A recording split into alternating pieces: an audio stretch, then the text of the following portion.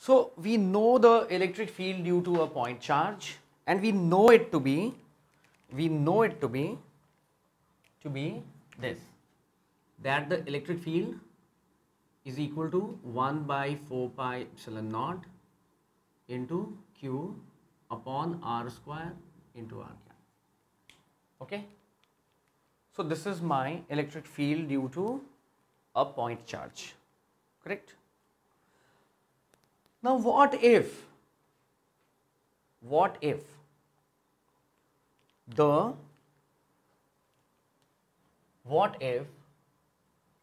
I have a number of charges, okay? So let there be multiple charges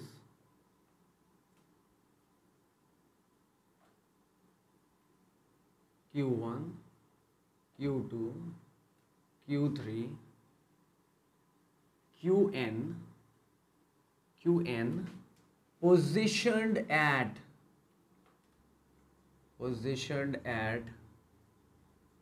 R1, R2, R3,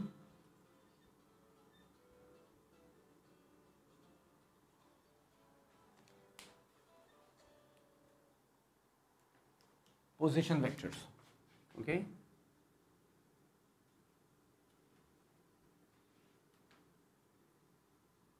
Position vectors. Fine. So what has happened? Let the field at a point P be required, okay?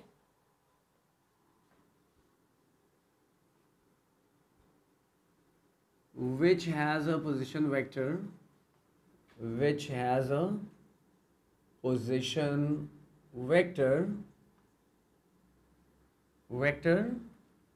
R P.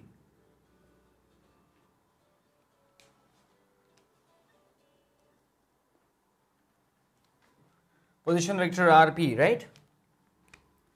So it is Q1, Q2, Q3, Qn,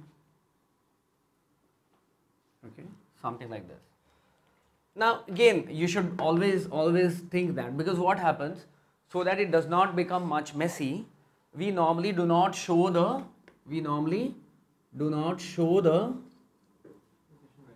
position vectors, right? But actually it is like that, okay? Actually it is like that. So this is R3, this is R2, nothing like that. So Q1, so this is R1, get that, R2, this is R3, this is Rn, and this fellow where this is to be found out, this is RP, okay? Fine. Now due to this, I want a field here, correct? I want a field there. Fine. Now what happens? Let's try to understand. We always take a radially outward, no? We always take a radially outward vector from here. So actually I am dealing with this. Now if this is positive, then I'll remain in this direction. Q. At this point, this is the direction of R cap, correct? If it becomes negative, it will automatically flip it back, right? So if it is positive, it is automatically radially outward. If it is negative, it automatically flips radially inward. Understand? So I'll always be talking about the radially outward vector. Why? because it will be made radially inward by the, it will be automatically converted into radially inward by the negative charge that is here. Correct? If it's, if there is a negative charge, yes. So what I'm trying to tell you is this equation takes into account both, but provided you take r cap as the radially outward,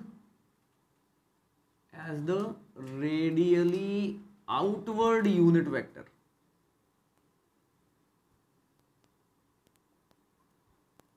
Understand? It is a radially outward unit vector. So that's why I am taking a radially outward unit vector. Okay? Now what is this vector?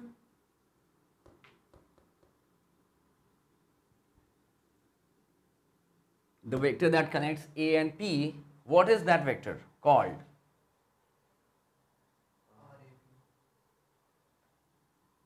Okay, RAP. So hold on. The vector is AP. Let us not make that mistake. AP. The vector is AP. But it is actually RP minus RA. Or R1 I'll say, because, okay, because here I have my Q1 seated, right? Now this we have been calling as RP1. Do you see that? Electric, not electric. You can say that. I'm right now talking about the vector. Just talking about the vector because I need the radially outward vector. P from 1? No, it's not position. Now it becomes a displacement vector. RP minus R1 is no longer a position vector. It becomes a displacement vector. Okay. So it is RP1. Fine. Now what? So this is RP1, but we would like to have RP1 cap. Correct. Now I'd like to point this anomaly in your CBSE book. There they have started dealing with writing it R1P, calling this vector as outward as R1P, which goes against our convention which we developed while doing the Coulomb's law. So I would like to stick to this convention. It is RP1. R1P. Technically it is wrong because we have always been saying that if it is R1 minus R2, that is equal to R12. Okay. So similarly this, the BP vector will be RP2, RP minus R2, right? And so on. Okay. This is RP2 vector. This is RP1 vector, right? So CP vector is RP. So this is RP minus R2, which is equal to RP2. This is RP minus R3, so that is equal to RP3. Ultimately, this is the last one is say NP. So it is Rn minus Rn, so that is Rpn. Now it becomes damn easy, is it not? So what is the total electric field? Electric field EP at P is given by EP is equal to this E at P due to 1 plus E at P due to 2. Why have we extended the vector AP? That's the direction, no? The field here is like that. This is just the direction, correct? The positive field is like that. If it was negative, it will be like this. So actually the field is here, correct?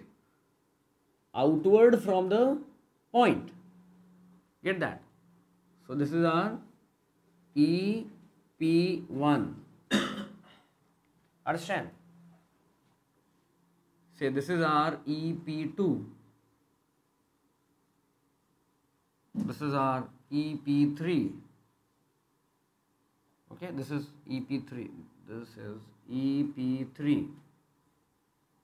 And so on. This is my, yes, EPN. Yes. So this plus EPN, now that is equal to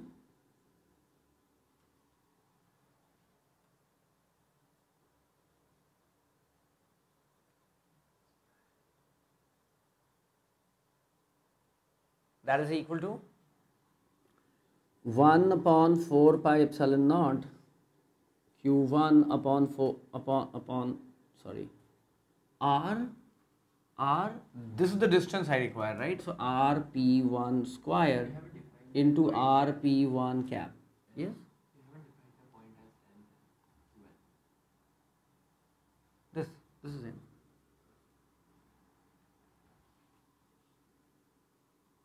And this is that vector.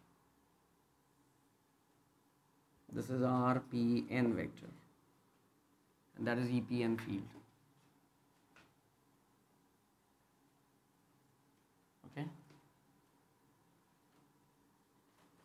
So this plus 1 upon 4 pi epsilon naught Q2 upon RP2 square into RP2 cap plus 1 upon 4 pi epsilon naught Q3 upon RP3 square RP3 cap plus 1 upon 4 pi epsilon naught Qn upon Rpn square into Rpn cap.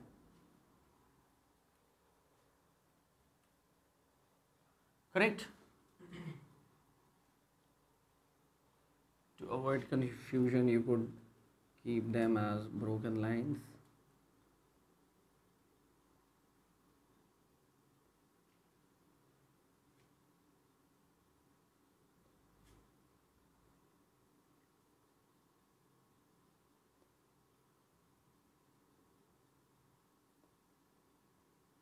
Okay, something like this. Now that becomes 1 upon 4 pi epsilon naught. How do I convert it into the sigma form? Sigma Qi Rpi cap divided by Rpi square. That's all. That is all. Something like force. Something like force, because you know what happens. What happens if you want the force there? You just multiply this field by Q. Finished. So it's just the force equation. Nothing. I'll not say great about it. Nothing different.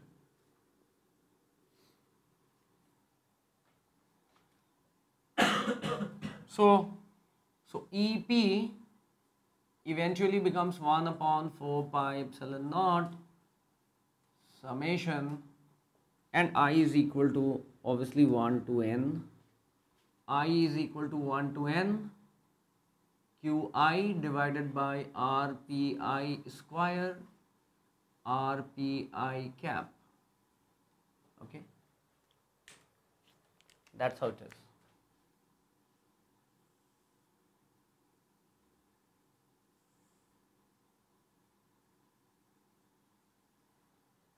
Correct? So that is how this goes. The field at a point due to the multiple charges, right?